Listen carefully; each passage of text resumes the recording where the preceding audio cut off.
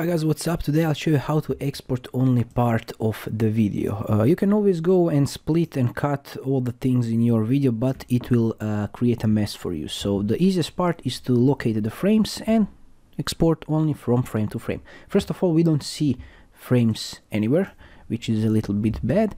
So to do that, right click on it, properties, and check out where it says frame number. So right click on it and click timeline. And over here in the top left corner you will see the frame number. If I go home, it will be frame number 1.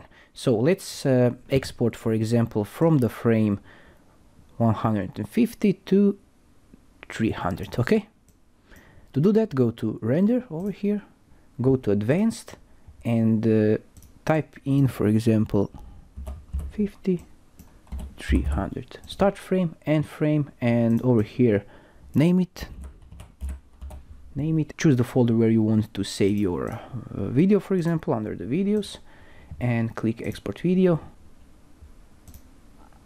After it's done, you can see over here the name, your exported video. And this is it. Thanks for watching and have a nice day. Drop some likes and comments below if you find this helpful. Bye bye.